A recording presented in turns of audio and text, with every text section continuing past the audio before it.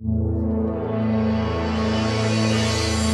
one of the things that really surprised me today was you showed a deleted scene from your episode, which was, I mean, obviously, like, again, that episode is so fantastic, but that scene is so beautiful and great, and it kills me that it's only going to be seen in this room.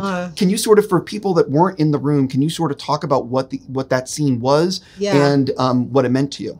Yeah, so the scene that was showed here that was deleted, which, by the way, I had kind of forgotten about because it was such a long time ago. So it was really nice for me to see it, and it felt brand new again. But it was a scene where it's a continuation of myself and Dream walking and talking through London, and, you know, he's going about, he's with me on a day of work, right? He's like, you know, bring your kid to work day.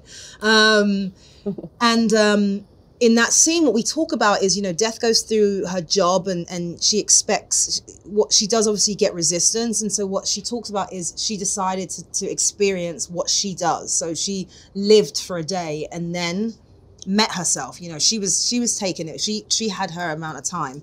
And I think that scene, or that part that we're taking from the comic, is so key to who Death is. And the reason why she's so compassionate is because she understands, because she went through it. So she understands that no one is ready at the end, because she herself, being Death and knowing what was going to happen, still didn't feel ready to go. It's a fantastic scene. I really do hope that Neil and people reconsider.